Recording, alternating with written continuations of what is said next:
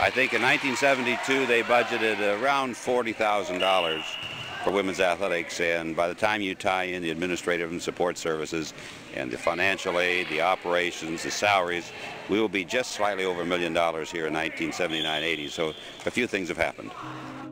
Title IX is legislation that just ensures that women have the same amount of opportunities in education as men do. There's certainly 37 words that changed opportunity for women. I mean, I think originally it started out as more of the educational side, and they put a little segment in there about all activities surrounding, which really included sports, and it's been a game changer for sure for women. Title IX has allowed women to be administrators. Our senior leadership group has women in that, a lot of women, and that's very important. Coverage for sports information. Before, you would never have seen an article in the paper about women or their games on TV, and that's all positive. And MSU does a great job of supporting that and getting that out there, get the stories out there for the women. So all those things are because of Title IX. In June, we launched our year-long celebration of the 50th anniversary of Title IX, which was signed in 1972. We look forward to celebrating this monumental anniversary throughout the year. My mom didn't have access to sport, and so for me coming into this role, and I'm the head coach of a Big Ten program, and which is my wildest dreams. I'm more or less a first-generation college graduate, nonetheless a Big Ten coach. I had a full scholarship to go on and play in college, and we had a great coach, a great atmosphere. And I saw differences back then. I look back and I always loved playing before the men because we would get a great crowd. But I know now we can get a great crowd without playing a doubleheader with the men.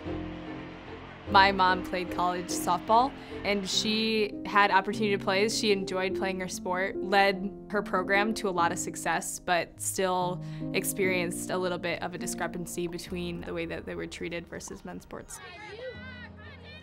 The effects of anything that creates change is going to have a dialogue that comes from every angle. There's something for everyone if we look at it differently. Oftentimes it's just money.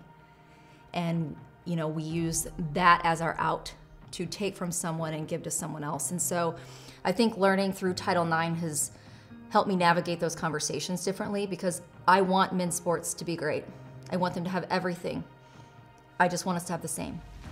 Cheryl, a lot of our viewers are familiar with how hard it is to be a football player and a student at the same time. What's it like being a volleyball player and a student? I think harder than being a football player. We put in a lot of time practicing.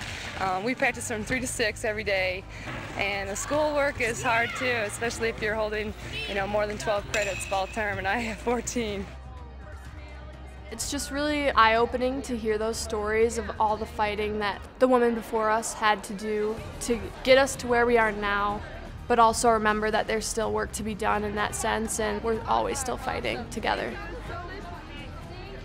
If it weren't for those women taking a stand, I couldn't imagine a world where I wouldn't be allowed to compete in sport. And that would be a huge loss, because running is something I love. It's how I've met all of my friends, and it's what makes me feel whole.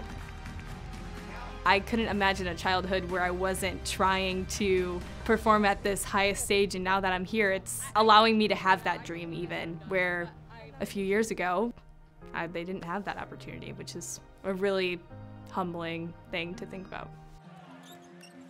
One of the ways I think is really important for us as Michigan State Athletics to honor the legislation and what Title IX means is to recognize and celebrate the women who have come before, who have challenged our institution, who have challenged our leaders to find their space and place. And they pushed so that our student athletes now could be and could do the things that they're doing. Female athletes have more of a voice than they've ever had before. I didn't have that. So as I've watched this evolve in just even the last decade and what social media has been able to do, I'm really proud to see women standing up and student athletes standing up. Coach Johnson talks about all the time about us standing on the shoulders of all the women who have gone before us, all the work that they've put in to push the envelope a little bit to say, like, hey, there's not equal representation here. I'm looking for institutions, donors, fans, support networks to step up to the occasion so there isn't a loss for someone else in order to honor something that should not have been built to destroy something else. And that's a style approach, and we just need to be better at it. We need to have those conversations more in depth.